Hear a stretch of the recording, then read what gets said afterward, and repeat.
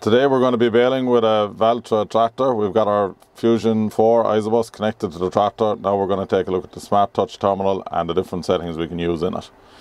First thing we need to do is turn on the universal terminal. On the right hand side of the screen there's an icon for ISOBUS settings. If we enter this, you can see that our universal terminal is now switched off because there's a red cross through it. We need to turn this on. Now when we return to the home screen, we can press ISOBUS UT and our baler will appear on the screen. If it's the first time connecting to this tractor, this may take a couple of minutes to load.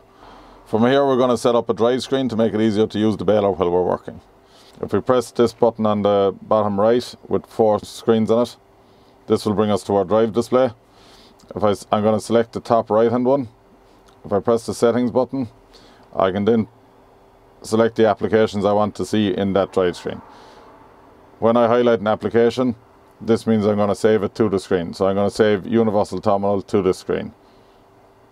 Now when I return to my drive display, I can see my baler in this quadrant, and I can also make it full screen by pressing the top left icon. We're ready to go baling.